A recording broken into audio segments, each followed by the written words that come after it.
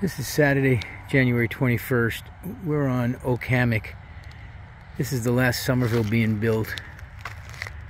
This is unbelievable. What a freaking mess. Came home yesterday, Friday. It was a little after 5 o'clock after having some business meetings. And we came home to this mess next to our property. They must have hit a water main of some sort here. It's still flowing. We can't get in touch with anybody to get anybody to come out here and turn it off. We have no idea. I have no idea whether or not this is getting billed to our property or whatever. This has been flowing all night.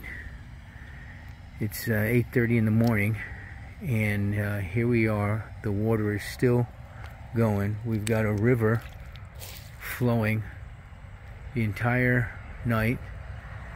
It's now Saturday morning, and this job site is an absolute mess.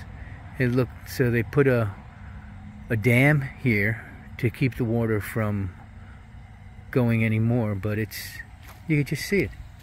It's just ripple flowing right out of the water here off of the property on ours. I have no idea what's going on. It's an absolute mess. I can't believe they didn't call somebody in to get this. So this is gonna run water all weekend long, is a guess.